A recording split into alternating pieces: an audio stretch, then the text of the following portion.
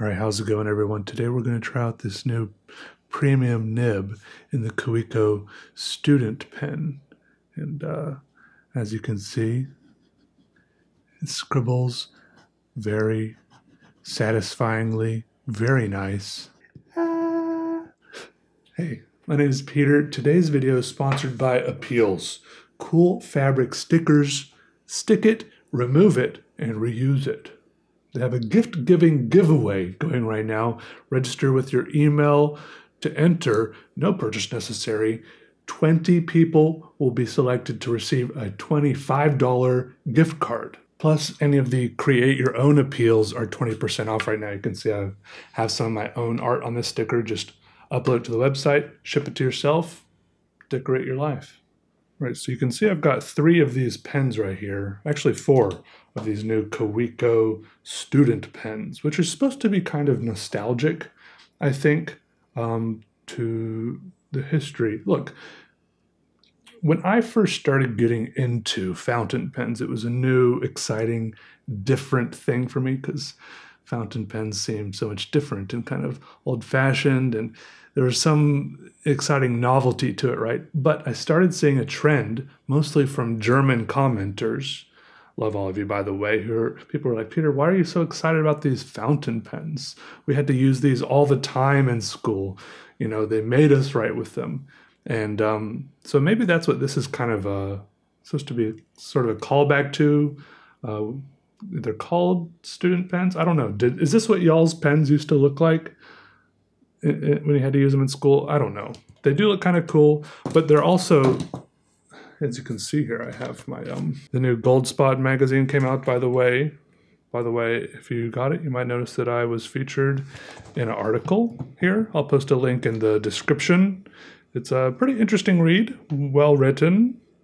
They have an online version of it, so check the description for that if you want to read it. And then I think this is good eye candy, by the way, if you just like looking at different pens. It's dangerous, but fun. I think up here, I saw these. Oh yeah, here we are, Kaweco Student. As you can see, they have different themed names for different decades. This one is the 30s Blues Berry. Here we have the 60s Swing Green, the 70s Soul, and the 20s Jazz Brown. I didn't really do those in correct chronological order, but you get the idea. Now these pens come like this. You unsheath it, you pop it open, and your pen is in a cool little thing in here. They're also promoting these premium nibs right now that come in these cool silver cases. And your nib comes in this nice little foam slot. So I've got 2 of these nibs installed.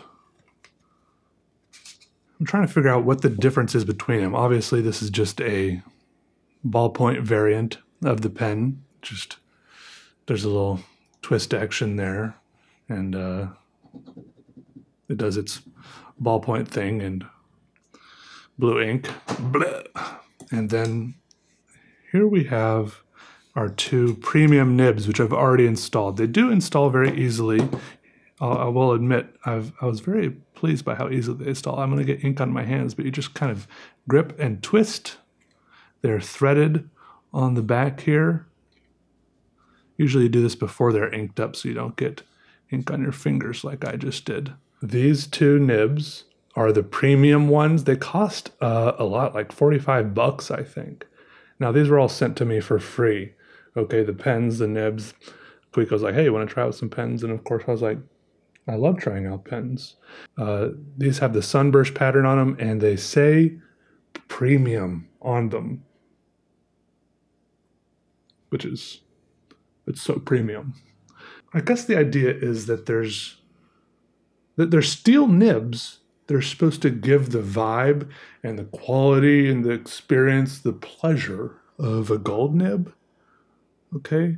And then in the description, there's something about just the more time and handcraftedness and hands-onness that goes into each nib that makes it more expensive.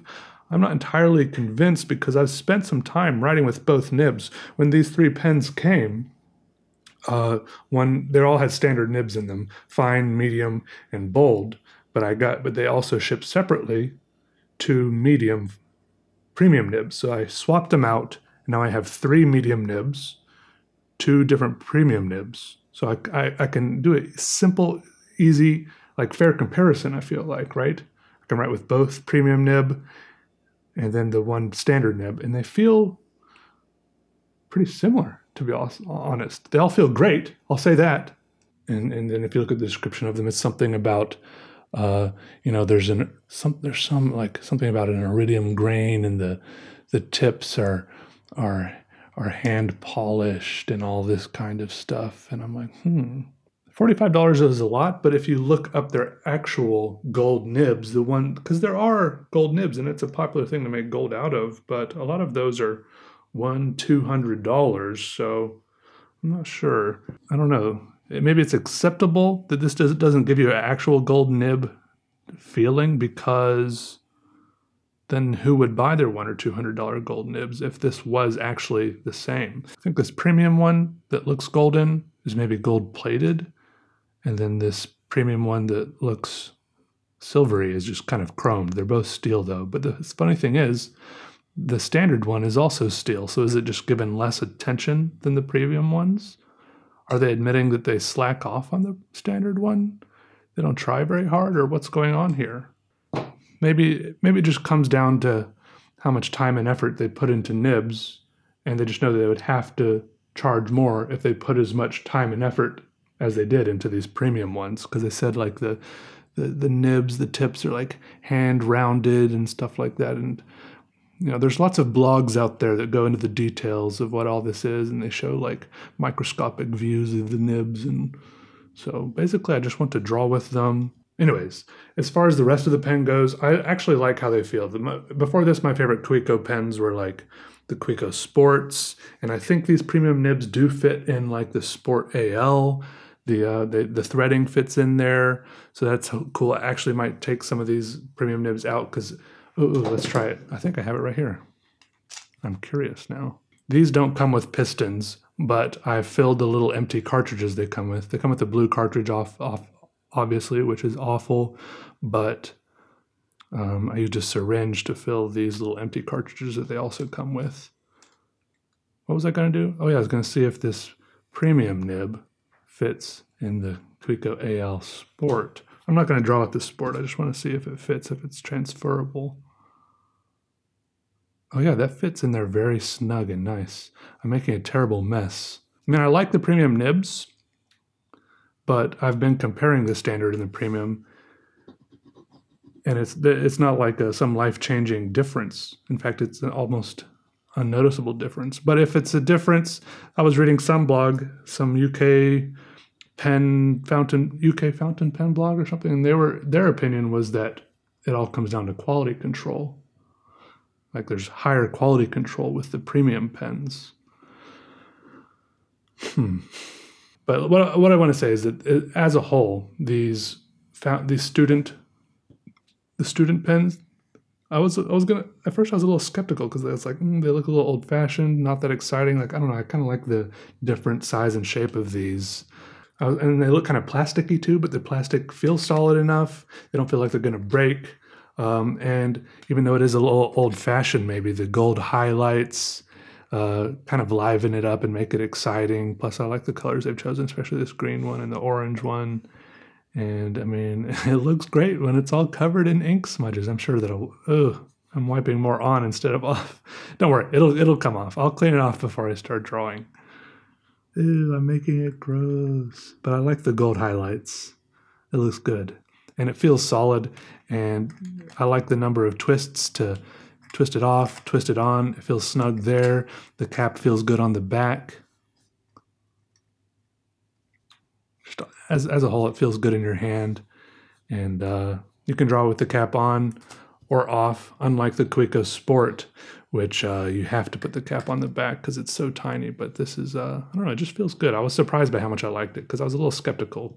At least it's not boring, old-fashioned torpedo or cigar-shaped pen. I'm just a little bit tired of those. That's probably my least favorite pen shape. I mean, I don't hate all those pens. And I really, really, really apologize for making this pen so dirty, but it actually looks kind of cool when it's all filthy like this. It has a little bit of personality or attitude or something. I'm not sure. All right, let's draw though. Into the sketchbook we go. Premium nib, student pen style. Okay, page 2 in the sketchbook. Pretty exciting mostly because page 1 is out of the way, which is a great feeling. Also, this time I am going to go ahead and someone in the previous video told me that when you add a page to a page that like attaches to it and folds out, it's called a fly page apparently. So we're adding another fly page to this one. I like it. It's like a little extension, and I like that the fly page can be like a different size, different shape, even a different material. Like this paper I added I added near the end because I don't really know until near the end of the drawing which direction I want to go, really. But this piece of paper I added was the pen, the ink feathered and bled a lot more. The paper quality was different, and so the lines were a lot bigger and thicker. And I feel like at some point in my life and some point in my artistic journey that would have bothered me, like, oh no, it's ruined sort of deal. But now it's just kind of like, oh, that's interesting. I like how that's like different, and it's better to be in a place where you can just like kind of embrace it, enjoy it. And I was in a good place when I was drawing this picture because, it's good when you get there because I was just like sitting there drawing and I felt wonderful thinking, wow, I can do no wrong. Okay. Well, as far as the art goes, at least, right? And I was sitting there thinking that because sometimes when you start getting into drawing, getting into art, you start learning about it. You start looking up like some art theory and stuff like that. And a lot of that stuff can start to take the joy out of art away from you, right? Because you start learning about things like even simple things like balance and line weight or texture, composition, right? And these are all wonderful things that can really help you if you start incorporating them and using them in your drawings, your paintings, or whatever you're doing, right? They're all good. They're all useful. I'm not saying they're not good, but sometimes they can start weighing you down and they start holding you back more than they're helping you, right? So at this point, there were a few points of this drawing where I was just pushing all that out of my all of that out of my mind, and I just felt so good thinking, I can draw anything. It was just so liberating to know and tell myself I can literally put these lines anywhere in any combination, and it's okay. Like, there's nothing bad or wrong or incorrect about any combination of lines I put here, and it's all very fun. And I don't know if any of that makes sense to any of you, but for me, it's very relaxing and fun, and I had a great time doing it.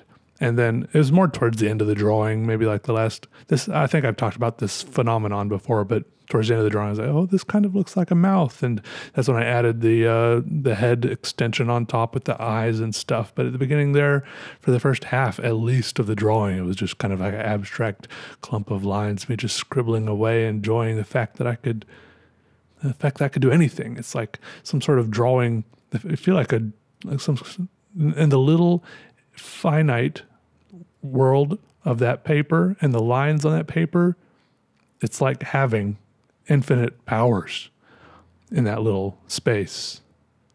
I like it. I like it a lot. Also, lately I've been enjoying the weather getting a little bit cooler. Been going on walks and actually been, able to wear like hoodies and wear a hoodie or a jacket in the morning. I love hoodies. I love jackets, sweatshirts, of course, pants. Of course I wear. I know I'm a big pants fan, but on my walks, I actually have been wearing shorts and stuff during the summer, which is a big transition for me to wear shorts, really, for anything. I mean, there have been a lot of summers in my life where I still wore pants, but I've been wearing some shorts, mostly because I, wanted to get some sunshine on them, soak up some vitamin D. But now I'm enjoying the sweater weather again. Sometimes I wonder how much of my enjoyment and embracing the life of hoodies and jackets and wanting to be able to wear them all the time, even like indoors and stuff. And I know it's cozy. But I think some part of it goes back to me being a little bit insecure with my body. Like it covers up the shape of my body a little bit when you wear a hoodie, right? I feel like maybe I'd be more comfortable with just sitting around in a t-shirt. I don't know. I feel like lately, maybe in like the past 10 years or so, I've put on a few pounds. I don't think I'm fat, but maybe I've grown into my t-shirts some and they started being a little bit more snug fitting, especially when you sit down, you know, your belly pooches out a little bit. And it's just, I don't know, I'm like, I'd be more comfortable if I could wear a hoodie. And then all of that isn't so obvious. But I mean, I know it's not a big deal. But I guess when it comes to being comfortable, I guess part of being comfortable is not everyone seeing that, but maybe it's like a shortcut to comfort, because ultimately being truly comfortable would just being comfortable with my own body and not caring if someone saw that I had a slight belly, right? I don't know. There's something there. I haven't quite reached it. Hopefully I will one day. But I've still been going on a walk every day. I walk about 3 miles every day. I don't know if it's actually 3 miles. It takes me about 45 minutes, I think. I listen to audiobooks and stuff. How fast do people walk? No, 45 miles. 45 minutes, 3 miles? That would be a really fast walk, wouldn't it? I don't know. Anyways, I enjoy the walking. I walk mostly during the daytime now. Before I knew I was talking, I told you some stories about how I was walking at nighttime. I mostly walk during the daytime now, unless I was too busy during the day. Then sometimes I walk at night. Oh, but also with the weather, I feel like this year the trees have been more vibrant in their color changing than I can remember. Maybe it's just because new memories are fresher and more vibrant memories, but I almost feel like in some previous years, I specifically remember thinking, wow, fall wasn't so vibrant this year. Or maybe I just wasn't outside, or maybe I wasn't around the trees, or there could have been some other extenuating circumstances, or maybe there is some sort of, alignment of natural things, like combination of, warm or cold weather, moisture or humidity or something that makes trees change at the same time or be more or less colorful, right? But this year, at least around me, the trees have been so pretty with the oranges and yellows and reds. They've been so bright, and I've been loving it. It's been beautiful. And I don't know, it seems like typically that's something that's, you have to go to like, what's that place up in Maine? Or it's like some Acadia National Park or something. Some places, they like hinge all of their tourism on the pretty fall trees, but it's happening here, right around me. I just go for a walk, open my eyes, soak it all in. It's beautiful. So nice. All right, let me know what you think of this drawing and what the caption should be. For me, I think the caption is something like, but really a lot more louder and like I'm screaming. Or maybe it's something like trying to talk, and these are all how it all comes out when it's not how you meant it, or I don't know.